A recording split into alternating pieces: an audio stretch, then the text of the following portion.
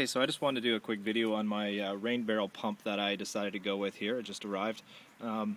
As you know before from my other videos, I have two 330-gallon tanks for my rainwater. It's not in its permanent position right now, but just for testing the pump, I can show you I have, well, it looks like about 50 gallons of water in the tank. This is the pump that I went with. It's a 12-volt on-demand pump, meaning it will shut down when I release the hose trigger when it reaches the 45 psi, and then come on when it needs when I need water.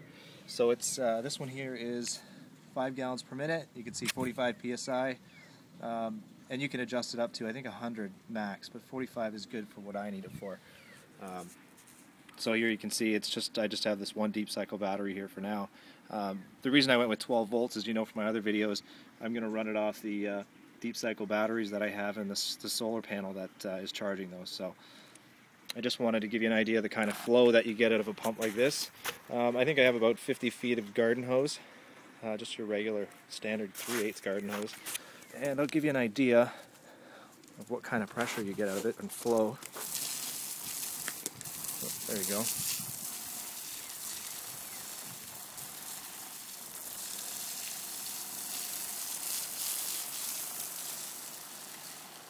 So that works pretty good, and you can hear that the pump is pretty quiet. I think that'll be good for washing the cars or whatever I need to do with it.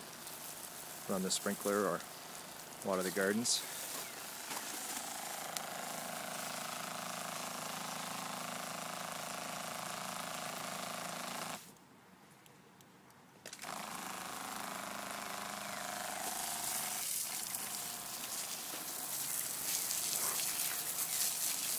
There you go, I think that works pretty good.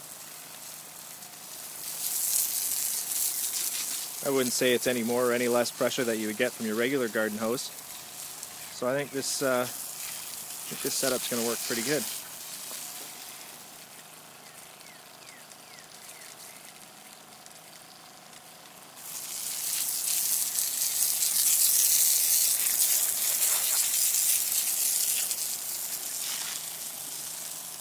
If you have any questions or comments, feel free to leave them.